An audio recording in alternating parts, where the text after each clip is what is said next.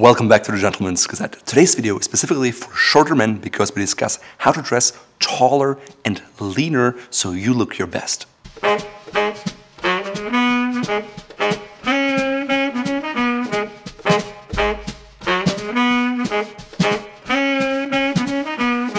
Even though you might not be the tallest guy around, there are ways in terms of fit, accessories and clothing items that make you appear a lot taller than you actually are.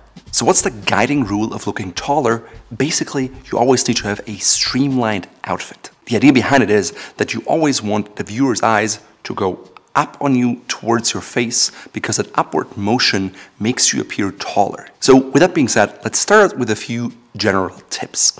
Ideally, you go with darker looks or monochromatic looks from the outside in because it creates the appearance of height. When I say monochromatic outfits, I mean monochromatically inspired because you don't just want to have an all-black outfit or an all-gray because it lacks contrast and it just looks like a blob.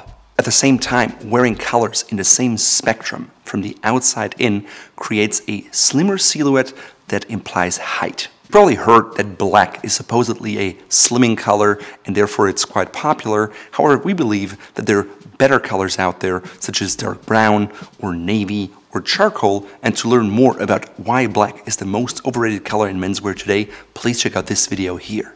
When it comes to patterns, if you want to look taller, stripes are your friend. Specifically, vertical stripes, not horizontal ones. Ideally, you want a slimmer stripe, especially if you're of a smaller build, because a wider stripe makes you look wider and it may seem disproportionate. The same is true for shirts or socks.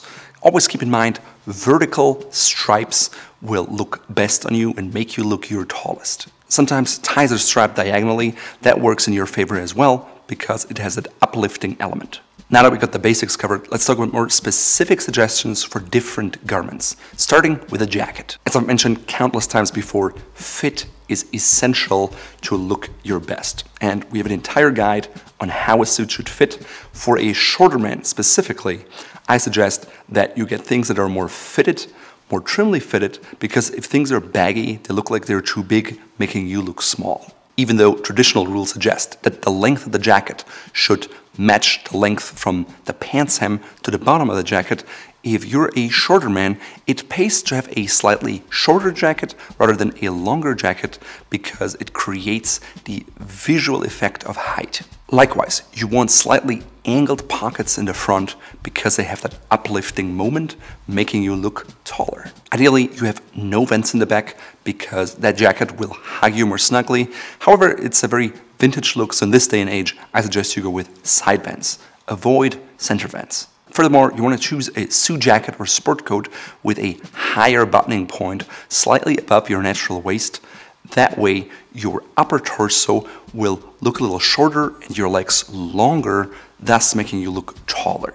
A jacket sleeve that is cut too full can make you look odd, therefore pay attention to have a relatively narrow bottom part of your sleeve, but leave the top part of your sleeve rather roomy because otherwise it constricts your movement.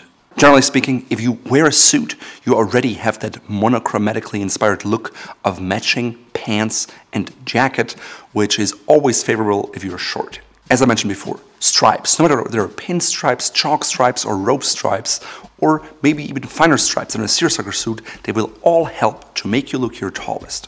Why? Simply because it has that vertical line that allows people to look all the way up on you towards your face, thus making them think you're really tall. For example, look at Aaron Marino from Alpha M. He is a shorter guy, but at his Menfluential conference, he wore a striped navy jacket with a white chalk stripe, matching pants, so it was a suit, and he combined it with a slightly lighter shade of a navy turtleneck sweater, thus making him look the tallest he can possibly be. Now sometimes you may want to wear a solid suit and that is okay. You can even have a small pattern such as a barley corn or maybe a small houndstooth, but definitely stay clear of any kind of window pane because it makes you look wider and shorter, and the same is true for the most part for clenjacks or plaids in general. Next up, here's some tips for your pants and trouser styles. First of all, let's look at the break. A very minimal or no break at all creates a longer leg line, thus helping you to look taller. On the flip side, if you have pants that are too long and your fabric puddles around your shoe, people will look down on you, thus making them think you're actually shorter than you are. On a similar note, make sure you wear socks that are very close in color to your pants, thus providing a minimum amount of contrast and therefore creating a longer leg line. You could even accentuate that by choosing shoes that have a very similar color to your suit, and therefore it looks like you have a very long, singular leg line. Solid socks or solid socks with clogs are your friend. Alternatively, you can have shadow stripes that are very close to your pants, therefore creating a minimum amount of contrast, all the while being interesting and helping you to look tall. If you want to learn more about how to combine dress shoes, socks, slacks, pants, and trousers, please check out this free guide here. Moving up in your pants, let's take a look at the crotch. You want a drop that is not too saggy. Also, you want your pants to be rather higher up in your waist because it creates the illusion of a longer leg line. Even though they're a popular fashion at the moment, low-rise trousers should be avoided for short guys at all costs because they make your torso look longer, your legs shorter, thus creating an awkward, disproportionate look. Medium or high-rise pants are your friend, and you can learn more about the details of that in our video here. If you have bigger thighs, pleats can be your friends. Just make sure they're inward-facing pleats, not outward-facing pleats. To learn more about pleated pants, please check out this video here. Moving further up from pants, let's talk about shirts and sweaters. Just like with jackets, you want to have a high armhole so you have a great range of movement. Your standard long-sleeved shirt should end exactly at the wrist, no matter if you stand straight or if you bend your elbow. Generally, we recommend to show between a half and a 3/4 of an inch of shirt cuff that matches the back of your collar. That's about 1 centimeter to 1.5 centimeters. However, for shorter guys, you can even go a little less because otherwise it may look like your jacket is too short for you and it just looks odd. To learn everything you need to know about sleeve length for your jacket, for your shirt, and how it works together, please check out this video here. If you're ever in a position where you roll up your shirt sleeves, make sure to just roll them up towards 3/4 of your arm or like half of your underarm. Otherwise, it may look weird and you may look shorter than you actually are. If you wear short sleeve things like a polo shirt, make sure they end about 2, maybe 3 or 4 inches above your elbow. Otherwise, it looks odd, your shirt looks too long, therefore making you look very small. Last but not least, as a shorter guy, you always want to tuck in your shirt because not tucking it in gives you the appearance of having this really awkwardly long torso. When it comes to layering pieces, such as sweaters, either opt for a V-neck if you wear ties or a crew neck if you don't, but the secret weapon for shorter men is the turtleneck sweater because it accentuates your height on your face, makes people look at you, and create a clean, streamlined look. No matter what sweater you choose, make sure it ends slightly below the pants waistband so it's totally covered, but your sweater should never be so long that it creates an awkwardly long torso. Just take a look at the mirror. If your sweater peeks out hugely underneath your buttoning point, it's likely too long. To learn more about turtleneck guides, which are really great for shorter men if they want to appear taller, please have a look at this guide. If you're a friend of layers, I suggest you skip the waistcoat with a suit because it makes you look wider. Keep it to a 2-piece suit, it's just a cleaner, more streamlined silhouette. The waistcoat or vest will just create a very busy middle section that doesn't help you look your best. In terms of keeping your pants up, I strongly suggest you skip belts because they divide your torso and your lower body distinctly, thus destroying the streamline. Instead, opt for side adjusters if you're a slimmer guy, or even better, suspenders because they will keep your pants at the same height all day long so you can make sure you have that minimal break or no break that you want so you look your tallest. When layering in general, always make sure that you have darker colors on the outside and lighters on the inside. Let's say navy suit with a white shirt is better than a white jacket with a denim shirt. During the cold months of the year, you definitely want to wear an overcoat or a top coat, such as a trench coat. Just make sure it is rather short, meaning it ends somewhere above the knee. I suggest 2 inches or so above the knee. It should under no circumstances be longer than your knee, because otherwise you look more like Columbo, which is rather short and wide. And as a shorter guy, you want to make your legs appear as long as possible. Finally, if you can minimize the individual bulk of each garment, you should go for it. That means go with a slimmer sweater if you can, maybe a thinner fabric rather than something really thick on your overcoat, and something just that reduces bulk in your outfit. Next, let's talk about footwear for men so they look taller. I know it may seem obvious, but wearing boots with a higher heel will definitely help you to gain an extra inch or 3 centimeters. As you may know, there are companies specializing in insoles giving you an extra 2 inches or about 5 centimeters or even more. Now, the problem is that once you get really high up, you have a hard time with staying inside of your shoe, hence a boot is a better option.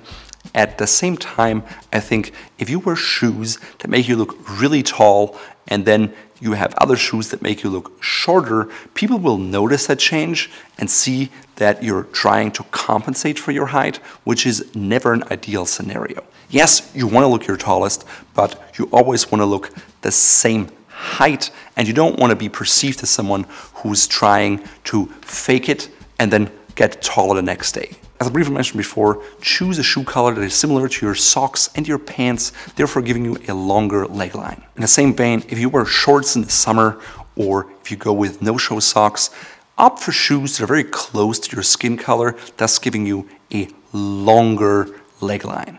Also, pay attention to the silhouette of the shoe. A clean silhouette, maybe with a classic rounded toe or a soft chisel, are much better than these thick, rubber-soled, chunky, square-toed shoes that you see a lot of men out there wear. When it comes to accessories, it pays to have them rather up in your body. Remember, you always want to draw the viewer's look to your eye. For example, a stylish hat can instantly add a perceived 4 or 5 inches of height to you. Alternatively, you can wear a tie. I would stay clear of bow ties because they don't have that vertical line, but a horizontal line. If you wear a jacket, definitely up for a pocket square. It's an easy way to round out that look, and it makes you stand out from the crowd. You can also go with, let's say, a lapel pin or maybe a boutonniere. Just make sure it's all harmonious and not over the top. In general, I suggest 2 to 3 accessories are best for shorter men. Accessories should always be proportional to your body size. This is specifically true for neckties. Most ties are too long and too wide for shorter guys, so if you tie a regular tie knot, they will just be way too long and accentuate your crotch and make your torso look longer, which is disadvantageous. The only way to make long ties work is to tie a bigger tie knot, but that makes your head look smaller and you end up looking like a cartoon figure that can't be taken seriously. Therefore, it's essential that you get shorter ties that are made just for you, that are also slimmer and more proportional. That way, you can tie the most ideal tie knots for you, which are small ones, such as the 4-in-hand or the oriental. And you can learn how to tie those in these videos here. Because I hated it when neckties were always the same length, I designed all of our ties to be short, regular, and long. So we also have knit ties that are on the shorter side, so they can work for you as well. So if you're looking for shorter ties that make you look your tallest, please head over to the shop here. When it comes to wristwatches, the common trend right now is to have really big ones. However, you as a shorter guy should always opt for smaller watches because you likely have a smaller wrist, and having that huge watch will make you look smaller, which is not what you want to be. To learn more about how to find small watches for small wrists, please check out this guide here. Now that you know all the little tips and secrets on how to appear taller, let's talk about vendors. In the US, there are very few brands who specialize on smaller and shorter men. On the flip side, if you buy from a brand from Japan or Italy or France, men in generally are shorter there, therefore their lines are often designed to fit you much better.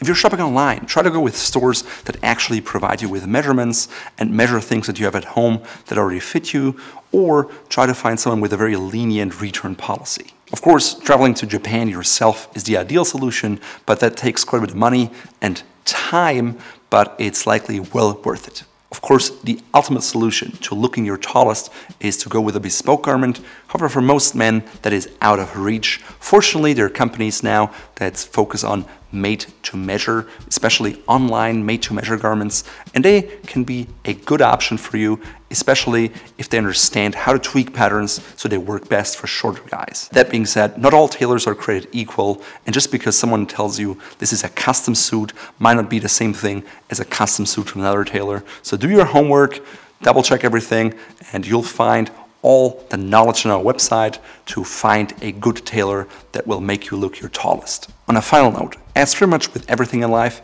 adding confidence to the way you wear things and the way you present yourselves just makes you automatically walk taller and therefore giving you the extra height that you otherwise would not have. So which tips we laid out today were you most surprised by? Please share in the comments below. In today's outfit, I'm wearing an outfit that is typical of someone who wants to dress taller. First of all, you can see I have peaked lapels that really draw the viewer's attention up to my face. You can also see it's a very faint light stripe, thus giving me the appearance of looking taller. My shirt is also striped. I just made sure that it's not too close in the same stripe distance as my suit, otherwise it would look visually confusing. This way, it just gives me more height. I also opted for a pocket square in white, which picks up colors of black and red, which you can also find in my suit, as well as my socks and my shoes, as well as in my tie. To create a minimum amount of contrast, I opted for shadow striped socks from Fort Belvedere in gray and red, which pick up the color scheme of the pants, and my shoes are a dark brown with kind of a dark burgundy shoelace, which gives me that visually longer leg line. I try to go with a minimal break, and because I have bigger thighs, I have pleats, but they're inward facing. Instead of a belt, I went with suspenders because they keep everything up, and I can make sure that the pants are at the same level all day. Last but not least, look at my buttoning point. It's rather high, thus accentuating my height, especially in combination with the angled pockets that just uplift everything in combination with the peaked lapels. Now, the only way I could look taller is by adding a hat.